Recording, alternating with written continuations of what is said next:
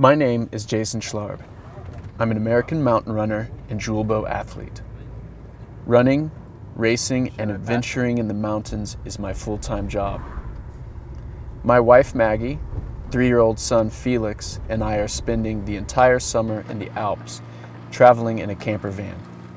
It is a dream come true to be able to travel and enjoy together as a family some of the most beautiful mountains in the world. We love French food and cheese, and I may have even found a better alternative to burgers.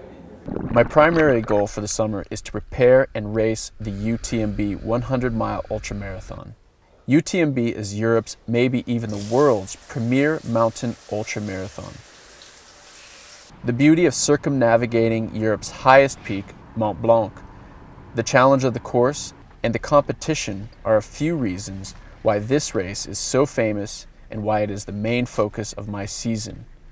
And it has all my focus. I'm on my way to meet Julien Chorier, also a Julbo athlete. He is an ultramarathon legend. Good to see you. Julien has not only podiumed at UTMB, but has won many of the world's best mountain trail races.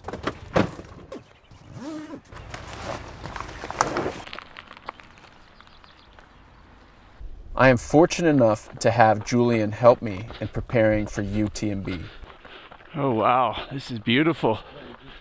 Julien is showing me important sections of the course. We have discussed race strategy and how I should fuel and hydrate during the race. Julien's a great guy, and he's a new friend of mine. Thanks for showing me around, Julien. I appreciate it. This is so awesome.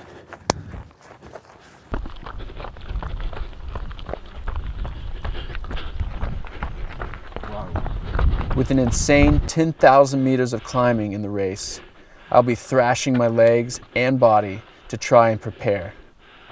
10,000 meters is nuts. Pretty cool.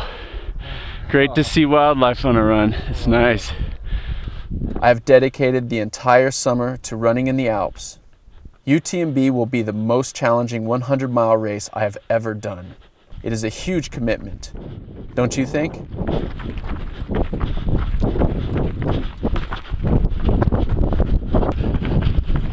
My ultimate goal is to not just complete, but to compete and race with the best in the world.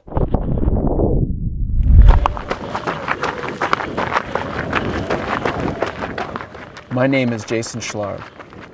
I came to run the UTMB. The Alps have stolen my hearts of me and my family, but most importantly, we discovered the best cheese in the world.